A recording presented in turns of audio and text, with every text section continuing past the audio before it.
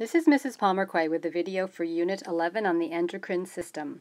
There's only one video for this unit since this is another one-week unit.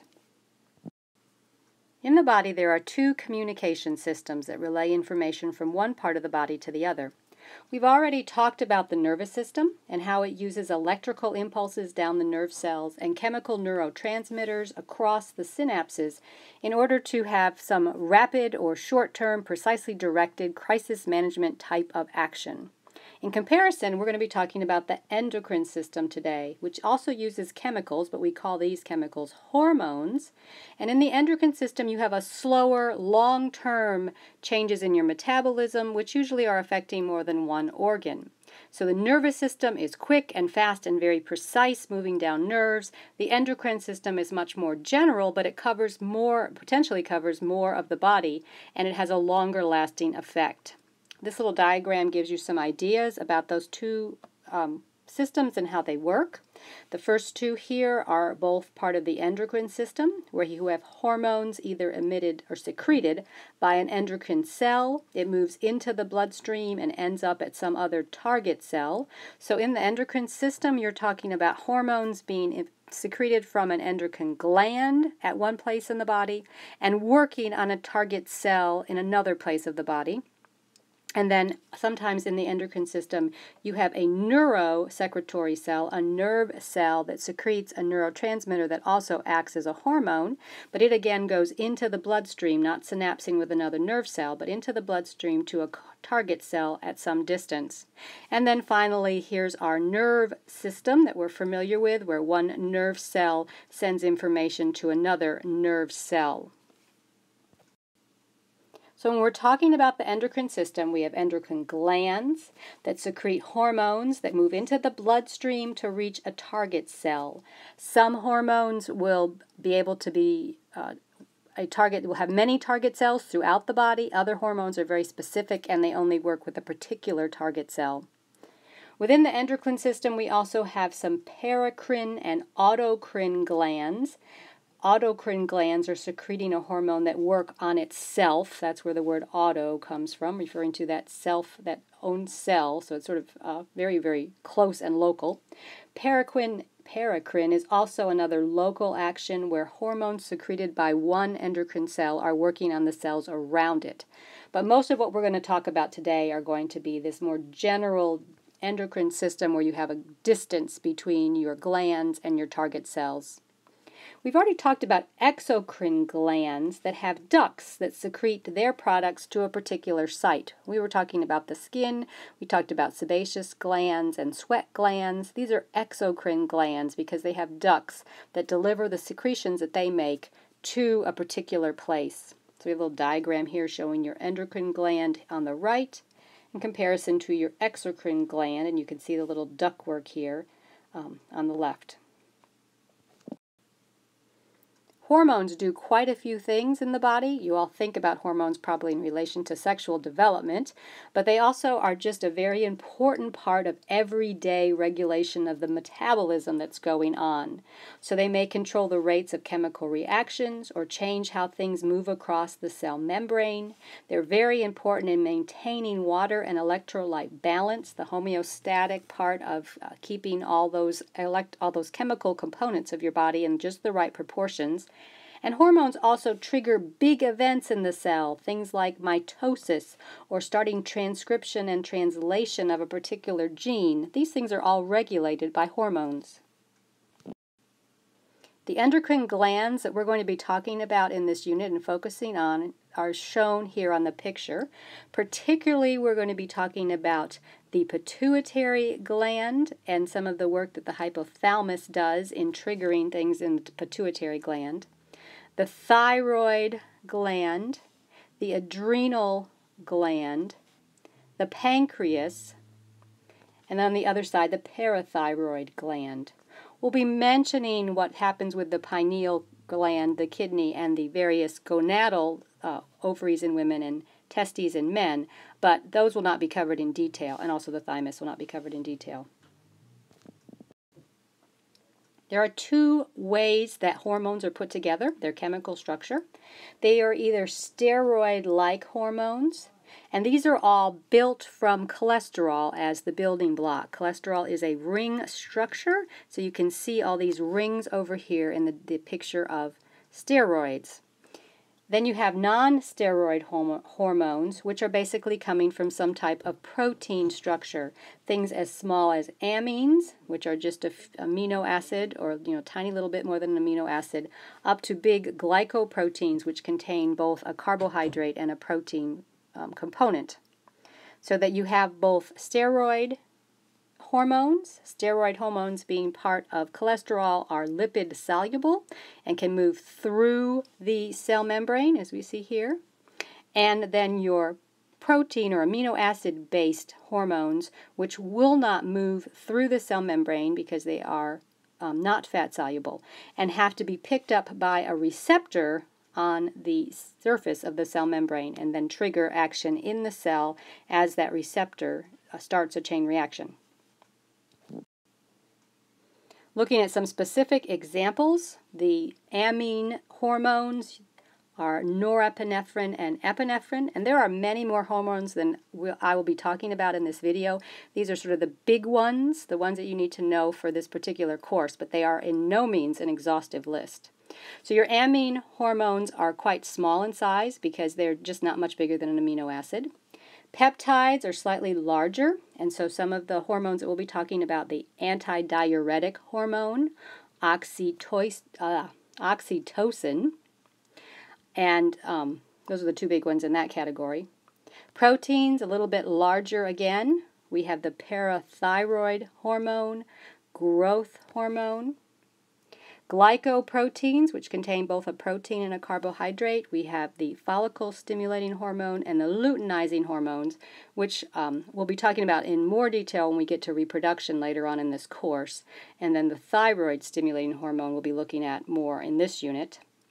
And then the various steroids, the sex hormones, estrogen and testosterone, and then two hormones that are produced by your adrenal gland, aldosterone and cortisol.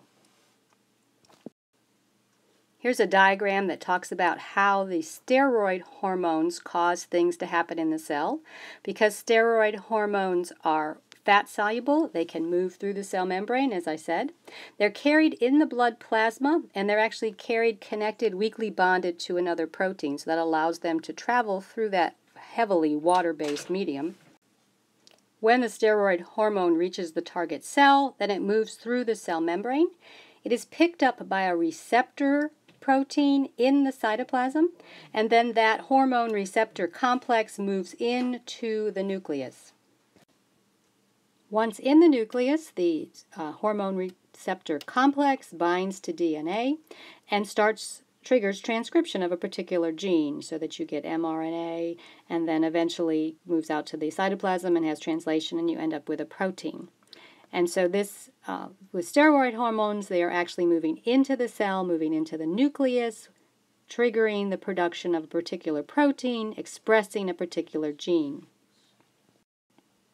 The action of non-steroid hormones, though, because they cannot move into the cell, happens in a different way. And for some reason, my first recording of this slide got lost, but it kept all of my scribbles. So you'll just have to bear with me here. But in a non-steroid hormone, as I said before, they cannot move into the cell through the cell membrane, so that the hormone, like epinephrine here, will be picked up by a receptor that is found in the cell membrane. And this is why hormones work, because there are receptors there to bind with the hormone. You see, with a steroid hormone, there has to be a receptor in the cell to pick it up before it can move into the nucleus.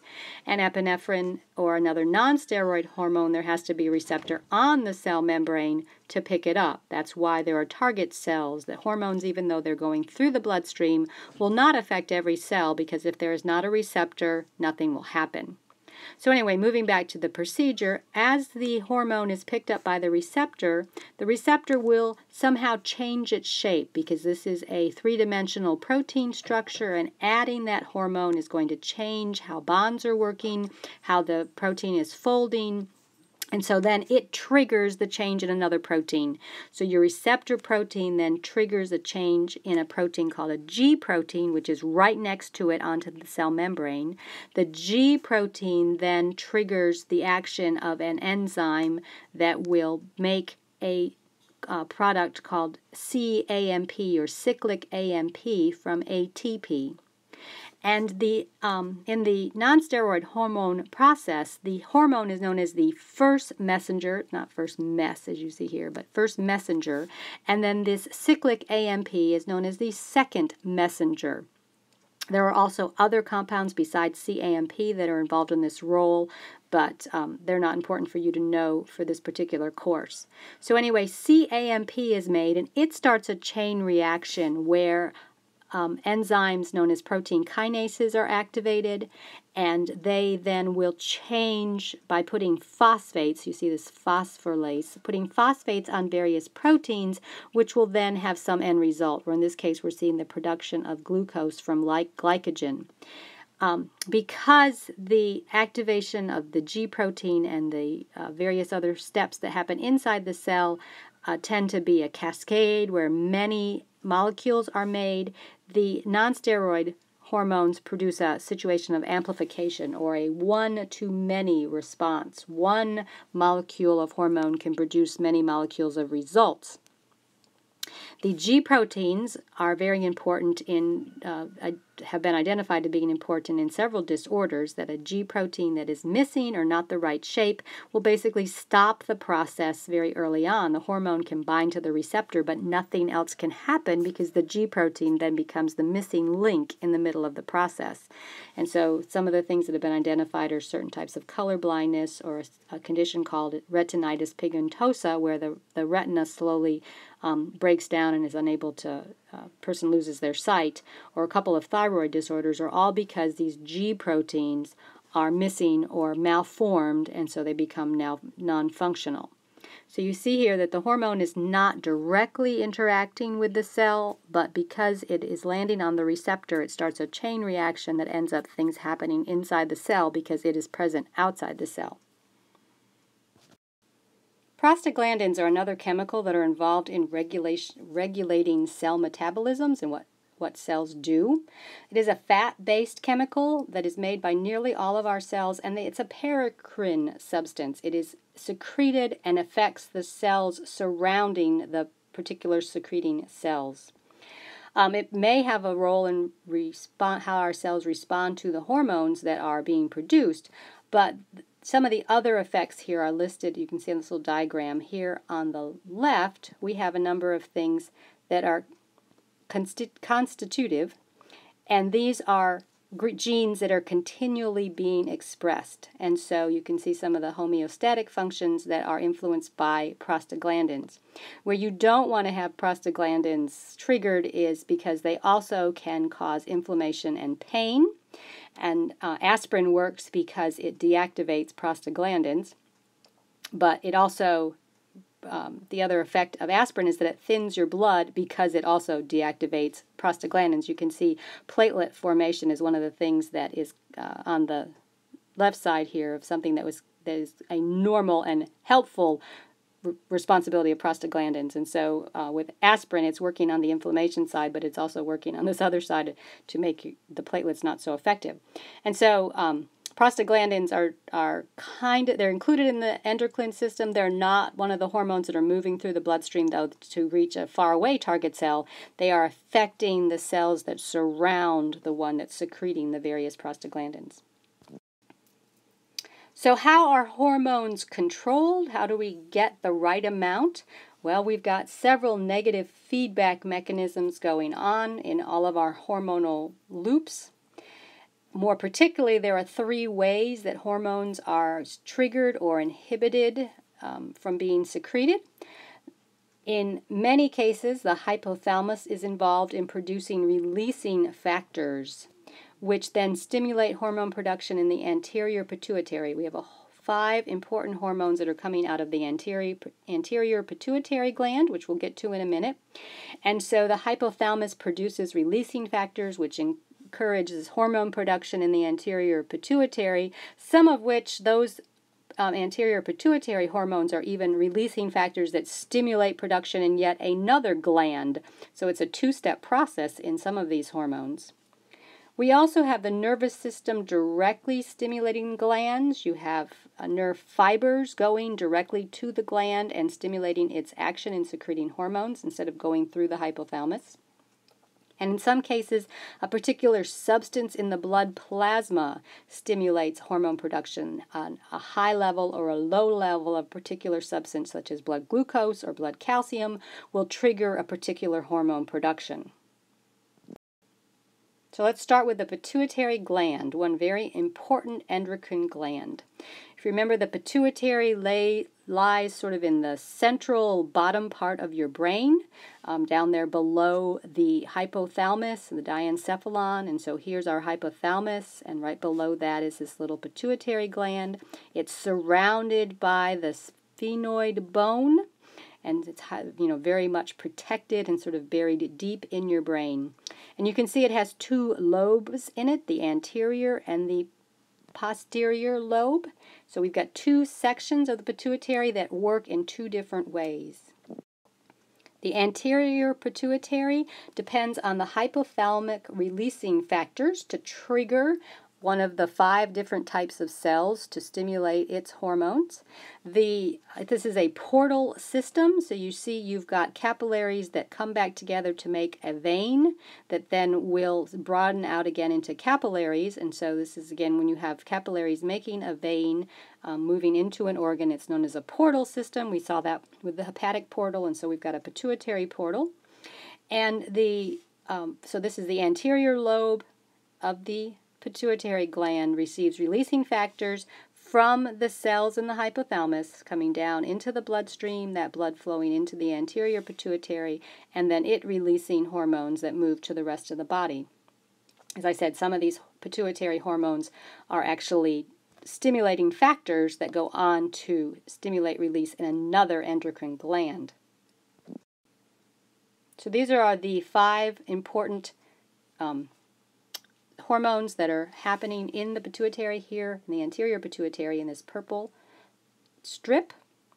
So we have the adrenocorticotropic hormone, ACTH, which goes then to the adrenal cortex in the kidney and produces hormones that we'll talk about later called corticosteroids. You have the thyroid stimulating hormone that goes on to the thyroid. So again, both of these are part of that 2-step process so that we end up with thyroid hormones being produced. The luteinizing hormone and the follicle stimulating hormone go on to the gonads, the testes or the ovaries, to produce the various sex hormones. And then 2 direct action hormones, prolactin, which is involved in milk production for women that are lactating, and growth hormone, which is involved in bone and muscle growth. It's certainly very important for when you are growing as a child, but you need growth hormone throughout your life to repair and rebuild your muscles. This top layer gives you the releasing hormones that are coming from the hypothalamus that are triggering then the production of these hormones by the anterior pituitary. The posterior pituitary has an entirely different mechanism.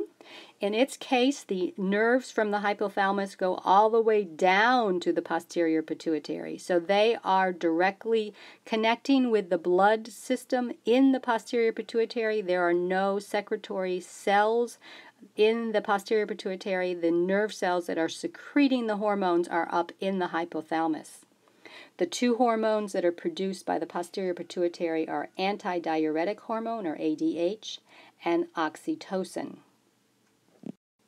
So this diagram refers to those hormones from the pituitary gland and gives a few more details. So we've got thyroid stimulating hormone that moves to the thyroid to produce the various thyroid hormones that we're going to talk about. The adrenocorticotropic hormone, which I mentioned, which goes to the adrenal cortex and stimulates the cortical steroids. The antidiuretic hormone, which is also known as vasopressin, so this is earlier referred to as ADH, found in the, or acting on the kidneys. Growth hormone that I mentioned is involved in growing your body as you grow from childhood into adulthood, but also for general repair and maintenance of your muscles and your cell metabolism the rest of your life. follicle-stimulating hormone and luteinizing hormone involved in stimulating ovulation, sperm development, just encouraging the various hormones that are needed for sexual development. Oxytocin is involved in childbirth. It stimulates the contractions of the uterus, so this is not a hormone that is produced all the time, but just when it is needed. It's also involved in releasing milk when someone is breastfeeding a baby. It's part of the milk letdown reflex. Prolactin is needed to produce milk, so this again is only seen in women when she is pregnant or just after having a baby. Disorders of the pituitary gland, the ones that are probably most common are ones involved in the growth hormone, so that if you do not get enough growth hormone produced as you are growing, you will end up with one type of dwarfism. And this man over here in the picture is probably, I couldn't find a reference to this, but it's likely that he is the person known under the stage name of Tom Thumb, who traveled with Barnum and Bailey Circus. And then the opposite of dwarfism, and dwarfism that's produced by a pituitary disorder results in a person who's got normal proportions just being very small, whereas the dwarfism caused by the defective gene that causes your long bones not to keep growing results in someone who has disproportions compared to what is considered normal. Giantism would be the opposite of dwarfism, someone that has too much growth hormone, and then you can end up with a person who is 8 feet tall.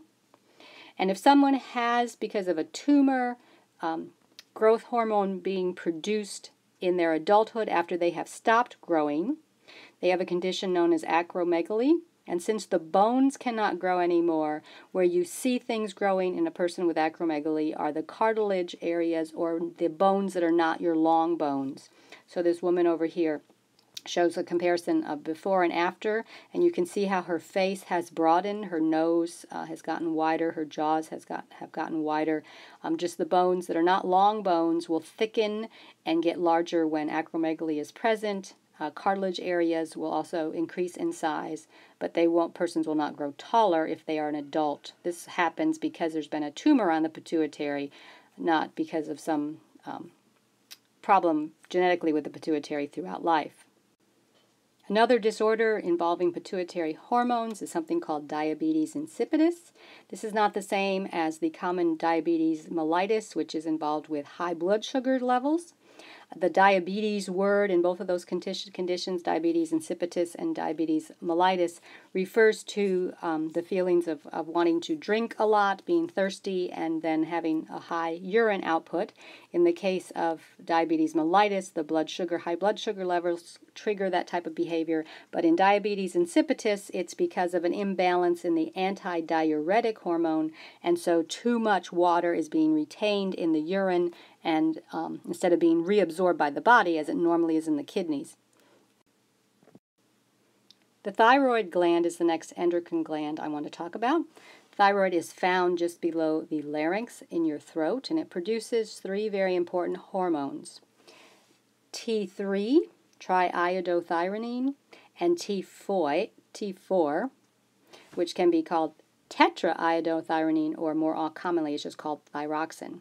And these are produced in what are known as the follicular cells. If you look at this structure over here in this diagram, you see we've got a central cavity called a colloid, and surrounding it we have a layer of simple cuboidal epithelial cells. These are your follicular cells, and in these cells, these 2 thyroid hormones, T3 and T4, are produced. The 3 and the 4 refer to how many atoms of iodine are present, or iodine. 3 in T3 and 4 in T4 for obvious reasons.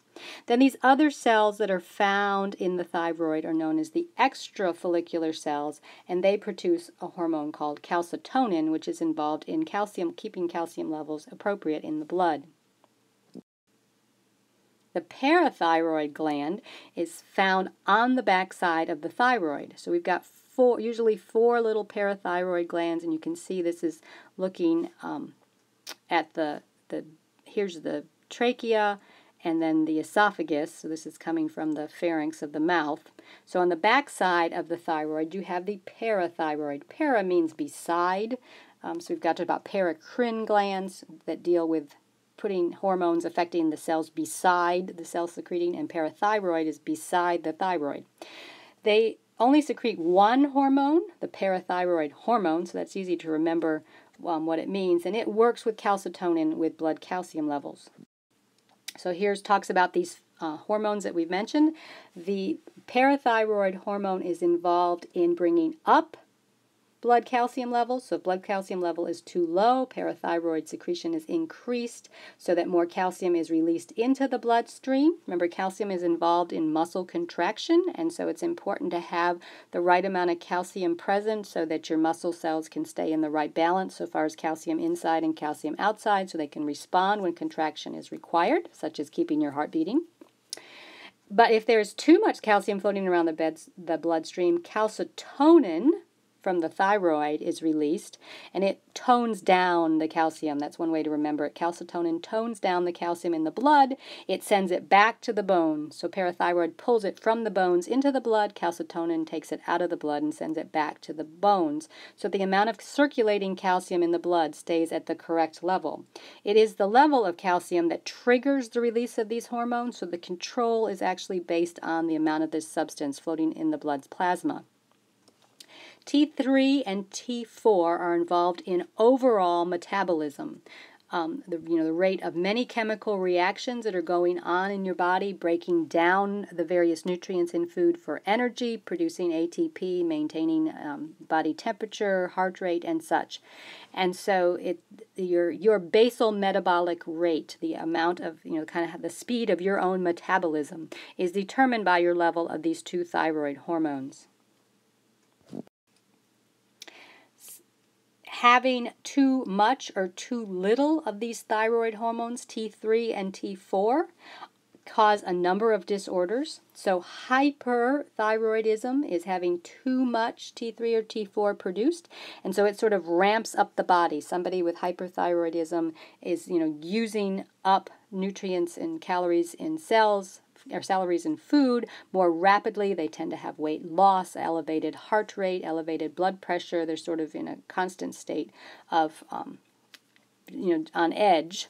One of the other side effects of hyperthyroidism is this. It's not very big in this picture, but you can see that her eyes are seemingly slightly larger than normal, and that hyperthyroidism creates swelling of the tissues behind the eye and actually pushes the eyeball forward. You can find some much more extreme examples on the web. You also can see a enlargement here of the thyroid in the neck. This is called a goiter, and one of the symptoms of hyperthyroidism is a goiter. But the goiter in general can come along if there's just not enough iodine available, and so that's what's seen down here in this other picture in developing countries where people are not on enough variety in their diet. Then they can develop a goiter, which is not related to hyperthyroidism, but because there's not enough iodine present.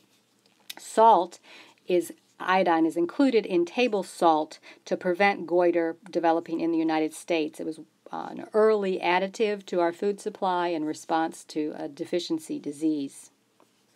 Graves' disease is one particular type of hyperthyroidism.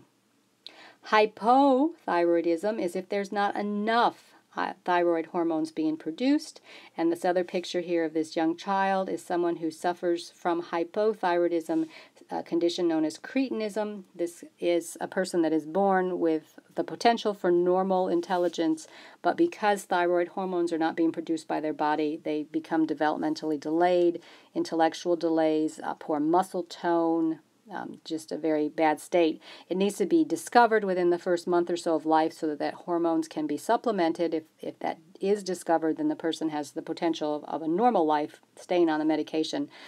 During development, prenatal development, the mother's body is supplying all the thyroid hormones, and so cretinism doesn't show up until after the baby is born, when it's dependent on its own thyroid production. Moving on to the adrenal glands, you find your adrenal glands on your kidneys. They are found on both kidneys, one right, so you have a right adrenal gland and a left adrenal gland. There are two parts to the adrenal gland. There's the cortex around the outside and the medulla in the center, and each part produces different kinds of hormones. The adrenal cortex produces those steroid-based hormones of aldosterone, cortisol, and the sex hormones, whereas the adrenal medulla secretes the non-steroid hormones epinephrine and norepinephrine. So looking at those hormones in a little more detail, epinephrine and norepinephrine produce effects that are like an extension of the sympathetic nervous system. So that your sympathetic nervous system, the increased heart rate and such, well, those nervous responses are very short-term, very rapid, and but also very short-term. And so the sympathetic nervous system starts this reaction, the fight or flight response, but then epinephrine and norepinephrine continue it and keep it going for much longer, so that these two things are partnered to allow your body to be geared up and ready to respond in times where quick action is needed, and you need to have strength and your muscles and your heart and your brain all to be functioning at top level. Aldosterone works along with the antidiuretic hormone to keep the blood volume at the proper levels. It specifically works on sodium ions, keeping sodium ions in the proper amount so that the water will be moving in or out of the bloodstream as needed, so that blood pressure and blood volume will be maintained. Sex hormones are produced both by the adrenal gland and also by the gonadal organs, the ovaries and the testes. The ones that are produced by the adrenal gland pretty much stay constant throughout life. They're probably the ones that are involved in starting sexual development to begin with. The hormones produced by the ovaries and testes are much more fluctuating over life. They decrease with life. In the case of women, the estrogen production and progesterone production stops at menopause. Men do also have a decrease in testosterone as they age, but the sex hormones produced by the adrenal glands seem to be more constant. Then cortisol. Cortisol is known as the stress hormone because it is one that is released when you experience physical or emotional stress. It is involved in producing blood glucose, keeping blood glucose levels available and high so that you can respond, keep your metabolism up when you are in times of stress, keeps your blood glucose level. And it also, because of that, it is known as the blood-sparing hormone because it increases the use of amino acids and fats for energy by other cells so that blood glucose remains available for brain cells, because brain cells are only able to use glucose for energy, whereas the rest of your body can draw upon amino acids and fats, break them down for the use of energy. But if you've got cortisol being produced over a long period of time, if you are not suffering from a particular disorder, but just are living in a time of stress, you can have some negative effects because excess cortisol secretion actually decreases your ability to fight off infection because it decreases the lymphocyte production, so that your resistance to infection goes down. It also then makes you susceptible to certain cancers. We've gotten some good information about the relationship between continual high level of cortisol and cancers. It also is involved in perhaps increasing your risk of high blood pressure and heart disease and ulcers. So having a whole lot of stress in your life is affecting your cortisol levels, and then those cortisol levels are affecting your overall health. So the two adrenal gland disorders, that I want to talk about, both concern cortisol. Too much cortisol being produced, hypersecretion of cortisol, causes Cushing syndrome, whereas too little cortisol causes Addison's disease. Too much cortisol causes such things as upper body obesity, especially around the face, creating something called a moon face, somebody getting a lot of, very rounded looking face. Also, they often have fat here in the back of the neck being laid down in something called a buffalo hump. Women may grow hair where they naturally did not grow hair, hirsuteness, just general mental fatigue, not really being able to think, a variety of sort of minor symptoms insofar as fatigue and just not functioning well. Cushing syndrome can also be triggered by heavy use of prescription glucocorticoids, which are often prescribed for inflammation. Hydrocortisone, if you ever use hydrocortisone cream, is actually cortisol. Addison's disease shows such triggers as, again, fatigue and weakness of the body, digestive issues, and sort of a redness to the complexion. And this is JFK shown here in this picture, and he actually suffered from Addison's disease. And so sort of that, look like he's been out in the sun sort of look is more a condition of Addison's than it actually was of being tanned. Both of these two conditions are generally caused by a tumor on the adrenal gland. So, the cancer is causing the production of too much or not enough cortisol. The pancreas is the next endocrine gland I want to talk about, and the pancreas also exists as an exocrine gland, so it has both types of roles. The exocrine gland is because it makes digestive enzymes that are directly put into the small intestine. So you see we've got a pancreatic duct here moving down the pancreas that then empties into the small intestine, producing those digestive enzymes. But then there are also other cells that produce two hormones, among others, but two hormones that are involved in blood glucose control, glucagon and insulin. And so this diagram over here on the right is showing here are your exocrine cells producing the pancreatic enzymes that will flow down the pancreatic ducts. But then over here we have other types of cells that are going to produce the hormones involved in blood glucose control. So here are our pancreatic hormones. Glucagon raises blood sugar levels by stimulating the breakdown of glycogen, which has been produced by the liver and stored there, sometimes also stored in muscle cells. Glycogen, you remember, is the starch form, the body storage form of glucose in animals, so that including humans, that glucose is linked together in long chains and stored as glucagon, ready to be broken down when needed. Insulin has the opposite effect. It lowers blood glucose levels by stimulating body cells or facilitating the absorption of glucose by body cells, especially resting skeletal muscle cells, cardiac muscle cells, adipose tissue cells. These are all ones that use insulin to move glucose in. The blood does not need it, and muscle cells, when they are actively working, also do not need insulin. Insulin also is involved in increasing protein synthesis by increasing amino acid transport into the cells, but it's known most widely for its involvement in blood glucose levels.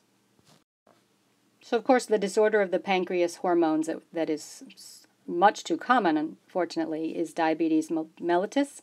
And this diabetes type comes in two different forms. Type 1, which used to be known as juvenile onset because it tends to appear early on in someone's life when they are still a child, is actually an autoimmune disease where body cells are attacking their own other cells. It is destroying the cells that make the insulin in the body, so the pancreas is not able to make it anymore because the cells have been attacked and destroyed.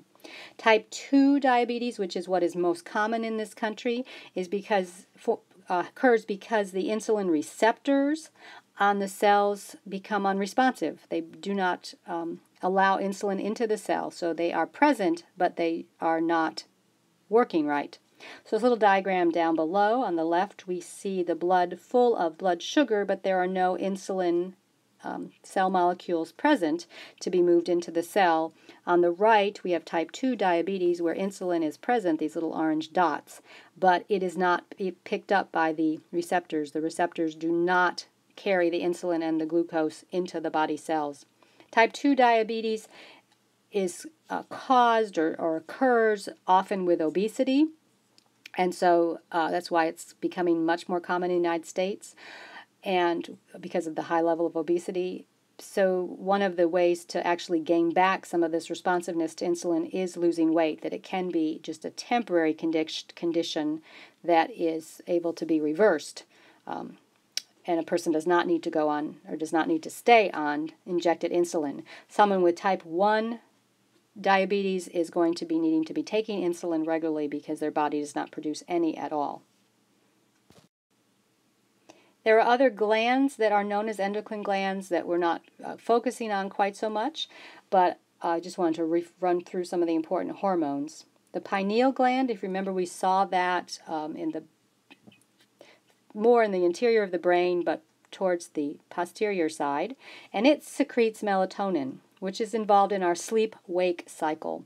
When your eyes are in the dark, your brain produces more melatonin, your pineal gland produces more melatonin, which encourages you to fall asleep.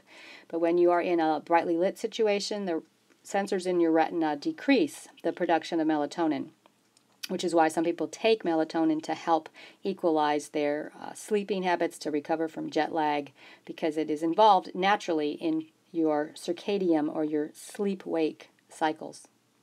The thymus gland, which is down below your breastbone, promotes the development of certain lymphocytes called T cells. And when we get to the immune system, you'll hear more about the T cells, which mature in the thymus gland. Then you have your various reproductive organs, the gonads. The ovaries are producing estrogen and progesterone. The testes produce testosterone. We'll talk more about that when we get to reproduction at the end of the course. And then other organs produce certain hormones. For example, in your digestive system, your stomach produces gastrin in response to food entering the stomach. Gastrin as a hormone triggers then the release of pepsinogen, which can be broken down into pepsin, which digests the protein. Likewise, in your small intestine, as food moves into your small intestine, the hormone cholecystokinin is released, and it then stimulates the release of enzymes from the pancreas down the pancreatic duct, so that your stomach and your small intestine have hormones that they produce in response to food moving through those organs. The heart has hormones that it produces in response to increased blood pressure that relax the arterioles and inhibit the production of aldosterone, so that less water is reabsorbed, so that blood volume will go down, so blood pressure will go down. And the kidneys, we've already talked about erythropoietin, or the production of red blood cells, because your kidneys are sensing that the level of red blood cells is too low in the blood. And so these are other hormones that are produced in organs that we don't think of as necessarily being glandular. They've got other roles to play, but they're also part of the endocrine system. There are things that happen to your endocrine system as you age. Your glands decrease in size, your muscles, production goes down, so that you have an increased risk of infection and increased osteoporosis. You lose some muscle strength. You may develop insulin resistance, especially if weight increases at the same time. People tend to have problems with sleeping as they age because melatonin secretion is not so strong. And then, of course, sex hormones decrease overall, and women will cease ovulating at menopause. But in general, the endocrine system remains fairly stable. So unlike some of our other systems, this one probably stays in the best shape as we age. So that covers what I wanted to talk about with the endocrine system. As I said, this is the only video for this unit.